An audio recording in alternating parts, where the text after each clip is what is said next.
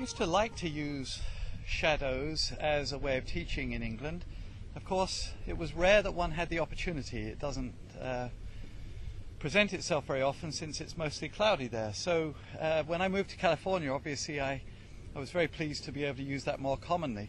And one of the best benefits of seeing your shadow in real time is when you take a practice swing and look with your shadow formed out to your right, somewhere between 2 and 3 o'clock on a clock face if where you're facing forward is 12, and with the sun behind your left shoulder slightly, that when you swing back there should indeed be a triangular bright shaped light on the ground between the shadows of your arms.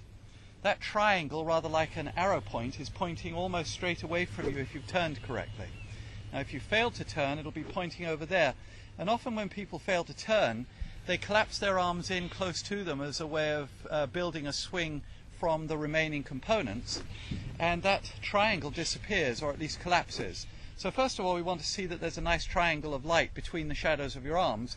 And then the next interesting thing is that as you hinge your wrist correctly, if you haven't counter biased your arms, or tipped the bucket as I often call it, or counter scrolled your wrists, then it should be possible that you should see the shadow of the shaft appear like a needle on a dial in that triangle of light.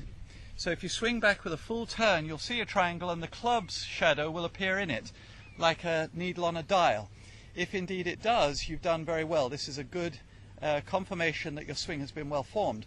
Now the error, if indeed you've performed one, is most likely that you get to the end of the backswing, either collapse the arms and have the triangle disappear, or unbias the arms, in which case the shadow of the club is going to be appearing above the shadow of your left arm. Now it's actually generally okay if the shadow of your left arm hides the club, but certainly the shadow of the club should not appear above it. We then finally act to make sure that having accomplished this picture, we come down from there. The usual last place that people go wrong, having made the picture correct, is that they then twist the arms at the last moment, make the club appear somewhere else, and then fire. Usually that will bury the club, particularly with a wood, and hit the ball less well than we'd prefer. So form a triangle, see the shadow of the club in it, and I call that the delta shadow.